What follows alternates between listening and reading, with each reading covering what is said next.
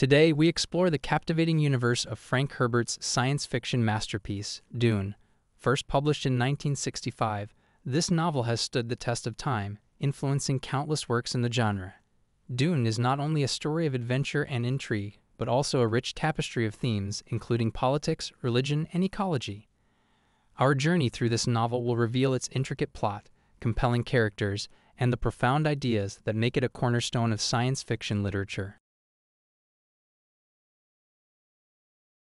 Dune is set in the distant future, where the known universe is ruled by a feudal interstellar empire. The story unfolds on Arrakis, a desert planet, and the only source of the most valuable substance in the universe, the spice melange.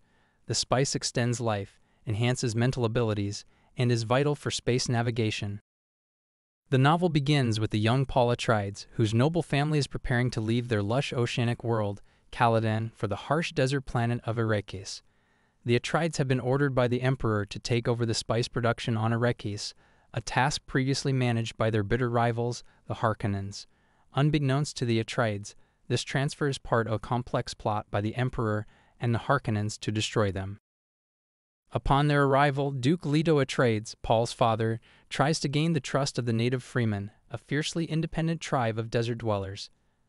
The Freemen have a complex culture and a deep spiritual connection to their harsh environment, which they believe is guarded by giant sandworms, creatures central to the production of spice.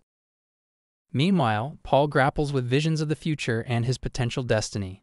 He is trained in various forms of combat and political strategy and has been secretly taught the ways of the Bene Gesserit, a powerful and secretive sisterhood to which his mother, Lady Jessica, belongs. The Bene Gesserit possess advanced mental and physical control techniques and have a long-term breeding program to produce a super being, the Kwisatz Haderach, whom they believe Paul might be. The Harkonnen trap is sprung, and Duke Leto is betrayed and killed. Paul and Jessica escape into the desert, where they are taken in by the Freemen. Paul embraces his role among them, adopting the name Muad'Dib. He learns their ways, including riding the giant sandworms. His visions grow more intense, and he starts to understand his role in the universe's future.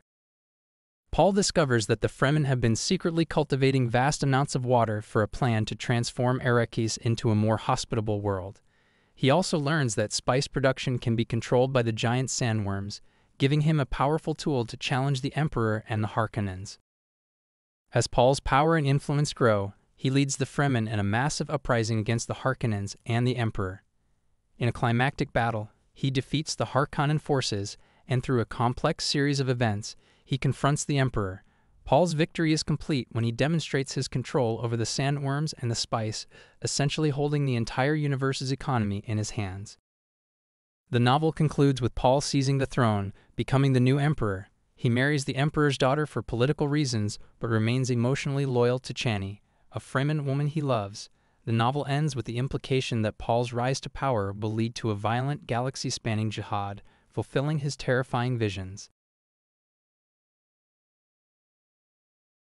Dune is more than just a science fiction epic. It's a complex exploration of politics, religion, and human nature.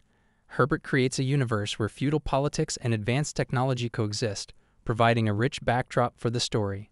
The novel examines the corrupting influence of power and the dangers of charismatic leadership. One of the novel's central themes is the interplay between human destiny and free will. Paul's visions of the future suggest a predetermined path, yet he constantly struggles with the choices he must make to reach that future. This tension reflects the broader conflict between human agency and the forces that shape our lives. Herbert's portrayal of ecology in Dune was groundbreaking. He meticulously details how the Fremen adapt to their environment and their efforts to change it. This ecological narrative is a powerful message about the impact of human actions on the environment, a theme that remains highly relevant. The book also delves into the intersection of religion and politics. The Freemen's messianic beliefs about Paul are skillfully woven into the plot, highlighting how religious and political motives can intertwine and influence societies. Dune is a novel that transcends its genre, offering a profound commentary on various aspects of the human condition.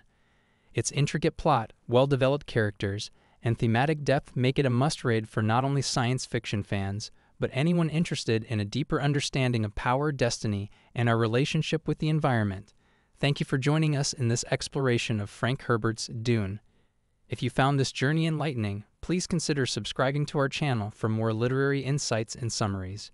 Your support helps us continue to bring these timeless stories to life.